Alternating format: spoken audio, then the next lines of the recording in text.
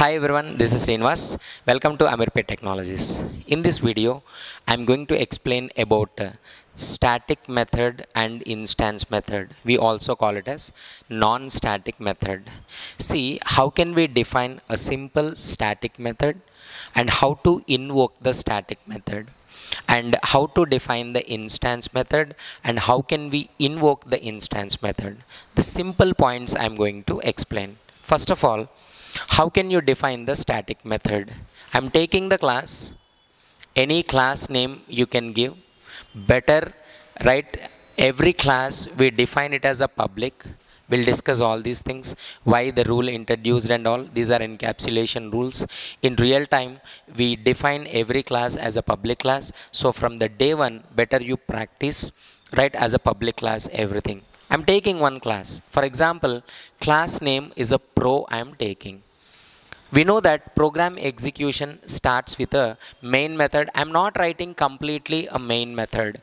Public static void main. I'm not writing completely, right? So this is the main method. Now, how to define the static method? A method, first of all, a method is a block of instructions. Method is a block of instructions. This is the method which contains the logic, any logic you define. But every method has identity. I'm creating a simple method, suppose clear. And this is the parenthesis. And here I'm not passing any parameters, no input. Right? The method is not taking any input.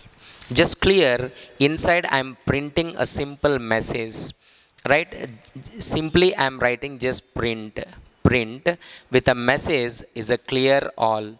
So what you need to do, if you are the Java student, please give system.out.println. If you are the .NET student, use console.writeline.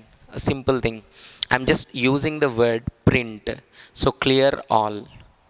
Right message. And very important thing is what? Every method should have return type. If you are not returning anything, just void is the return type, void. And one more thing, static methods we need to define with a keyword called static. Just like a static variable, static methods also we define with the static keyword. This is the method. Let me open and close here. And this is the class close here, like this. I'm defining the method. With the static keyword, if you define any method, is called static method. How can we access? One important thing, execution automatically starts from the main method and we are accessing the static method using the class name. What is the class name? Class name is a pro. Pro dot. What is the method name? Method name is clear. This is the way we are calling. Defining the static method and calling the static method. How many times you can call? That is depends on your requirement. Any number of times you can call. Any number of times you can call. So here simply I'm calling multiple times. Once again if you call, again it will execute. Once again if you call, again it will execute. That is. Okay. And one important question to everyone. Because whenever you are practicing without writing the class name, whenever you call this clear method, of course it will execute, but that is not recommended. Reason is what? We never place the static methods inside the same class always. Always we are accessing the static methods from other classes. If it is belongs to some other class, is belongs to suppose a first class, then you need to call first dot clear. So one simple thing you need to remember, if it is a static method, access using the class name. Within the class or outside the class, no matter wherever it is. Concept make it simple so that easily you can remember the things. Next one, I'm going to explain how to define the instance method. It's very simple. The same class I'm taking, just you can practice parallelly both. Class is a pro.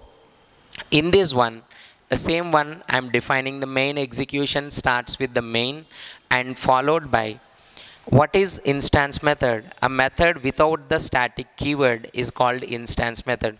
Just remove this static. Simply here, void, a same method I am using, clear. Inside a message you can print. Any message you can print. Any message. Suppose clear all I am taking. Clear all. The same thing.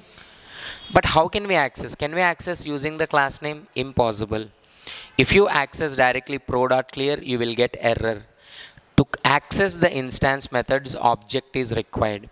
How to define the object? Briefly, I'll explain later how to create object, but simply a statement I'm giving. Class name is a pro followed by object name you can give equals to new class name. This actually called constructor, but as of now is not required for practice. Right? After practicing, we'll learn briefly about this statement. You don't worry about this. But simply I'm explaining how to create the object for a class. Yes, we are creating object for a class like this. Class name space object name. Here you can give any name, X, Y, Z, A, B, C, P, Q, R. It's your wish. I have just given OBJ equals to new a class name. Actually it is a constructor. What is constructor and when we call, all these things in this video tutorial only we are going to cover. Then once object is ready, we are calling this obj dot clear. We call like this. Okay, once object is ready, how many times we can call? Same story. Any number of times you can call obj dot clear. Again it will call obj dot clear. Again it will call. Right? So this is simply how to define static methods and how to define instance method, how to invoke the static methods and how to invoke the instance methods. Simple. A static method means defining a method with the static keyword wherever it is, whether it is inside the class or outside or inside other class, we just access using the class name. And what is instance method? A method without static keyword. And how to access means through object reference. We need to create object for the class where it is. Suppose if it is belongs to a first class, we need to create object of first class. Suppose if it is belongs to employee class, we need to create object for employee class, and then we invoke this method. Hope you guys understand, right? More examples on methods, static and instance methods, we are going to cover in the coming videos. Please subscribe. Thank you all.